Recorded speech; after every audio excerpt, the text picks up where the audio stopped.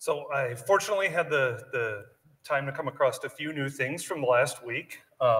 As you can imagine, we've been a little busy this week, and so much of the community is here, and we're so thankful that everybody was able to be. But for those that weren't, some of the updates that I came across online. This first one, real quick, is just a small one. I'm not sure how much it actually affects everybody, but Jason Sandys mentioned that searching for Microsoft Store apps in Intune is no longer restricted based on app age ratings. So if that was something that was biting you in the past, know that that has been changed. You may have noticed earlier this week as well, the update for the latest service release for Intune came out October 2024. And the other thing I forgot to do was install Zoomit on this laptop, but that's why we have Zoom in the browser. So pretty light update this month.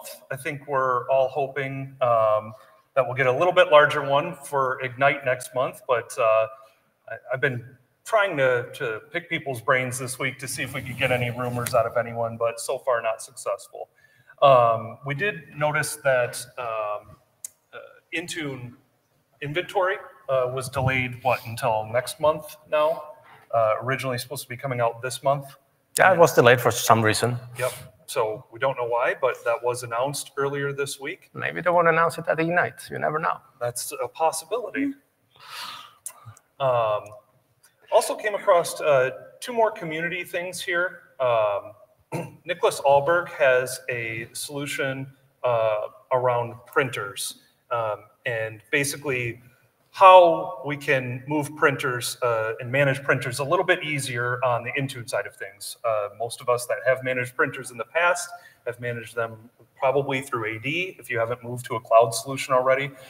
So Nicholas put together a solution that he's had for maybe a year and a half, 2 years now, provided an update to this. Definitely recommend you checking it out. We've had several folks bring it up and we've discussed it on a number of our courses. So anytime we get updates here, just fantastic stuff. And last but not least, this was new and shiny today. The PSAppDeployToolkit version 4 is going to be released, and there was a number of updates that are coming along with it. So I'll just hit the highlights here. I'll let everybody else go ahead and go to the blog post to get the details, but the PowerShell module's code signed. There is still backwards compatibility with PSADT 3.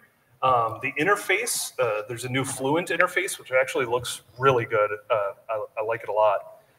And PowerShell 7 support and ARM support are some of the big ones coming out of this release. So again, this was announced earlier today. Patch My PC actually here at the conference this week too. So great time for them to announce this, and Dan with PSADT. It's looking like some really good stuff coming out of that solution. It's like a coincidence that they were here and doing the announcement. A little bit. That's interesting. Yeah. Didn't they also announce that they're doing enterprise support with the latest, or with PSADT as well? Oh yeah, you can buy support if you want to. Yeah, still open source, but you have the option to, yes, you to can get still support. you can still do the open source deal, but enterprise support for the people that need that to be able to implement. Yeah, sometimes it's all it takes to get the community solution in the door. Yeah. To say that, all right, we'll support it. Beautiful. Yeah. All right. So those were the things I had for today. Beautiful. So Adam, since you are here representing Intune Training and many other things, what have you been up to lately on that channel? Well, so if you've tried to watch anything recently, you've noticed that we're kind of lacking on getting content out. It's mostly because life is happening, but in a good way. I've got 3 kids that are doing stuff, and we're just doing family things a lot. But about a year ago, Steve and I launched a reboot of the channel. So we've been doing it for about 5 years now, and we knew a lot of the content was getting stale, and so we kind of put together a concerted effort to re-release, like recover all the topics. So getting started with Intune and working from there. I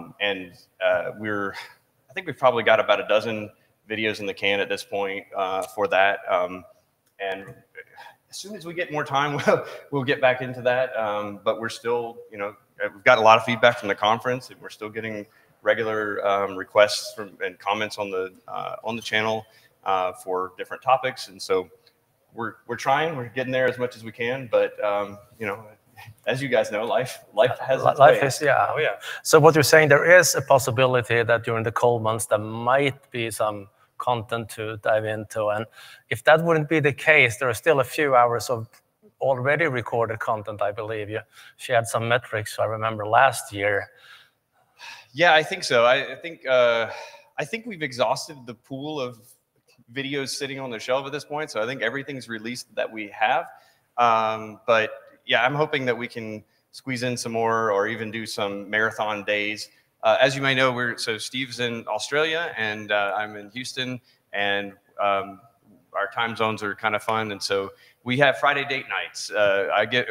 It's his Saturday, so and so yeah, we're trying to work it out, trying to see what we can make happen next. But we still are committed to trying to keep getting content out. But also, you guys are making it easier for us to maybe not, because you guys are covering a lot of good stuff too. So. Thank you, sir. Yeah. But say that someone would sit down and watch your YouTube channel from like day one until now. How many months will it take to get through? Oh, yeah. Right. So I think geez, I'd have to double check, but it was several years. Or sorry, it's several years worth of watched hours of content that we've seen at this point. Yeah, the metrics are nuts. We've had like over 2 million views and 40,000 plus subscribers, and yeah, it's a lot. I think we've had almost 200 videos now, hour long each-ish. It's a lot. Yep. Keep us busy for the weekend. Yep. Yeah. Good. And what's really funny is our very first video was released like 2019, 2020, intro to Intune, and it's still one of our top videos, and we even have links on it, like go to the new one and stuff, and it still shows up at the top search results. And still watch it. So we just leave it up. All right, fair and square.